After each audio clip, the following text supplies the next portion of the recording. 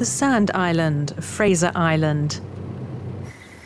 Fraser Island is approximately 30 minutes ferry ride away from the eastern coast of Australia. It's the largest sand island in the world. The mountain range on the Australian continent was eroded by fierce rain and wind, and its sand was carried by ocean currents.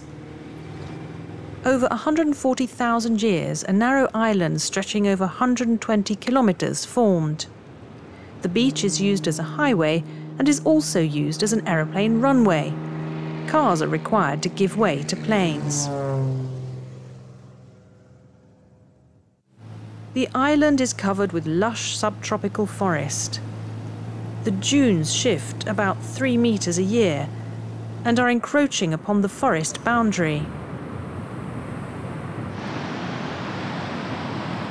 Heavy rainfall stored in an aquifer has led to the formation of more than 40 freshwater lakes on the surface. The underground strata of this island are also unique. They were made of sand and decomposed plant matter that was solidified over a long period of time. Such strata are water-resistant, like clay, and hold rainwater above. The inner area beyond the lake is a lush green forest. This dune plant with little white flowers is known as wedding bush.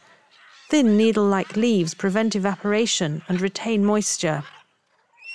This is banksia, whose fruits are hard nuts inside a porcupine-like shell. When there's a bushfire, the shells break open and spread their seeds to regenerate the forest.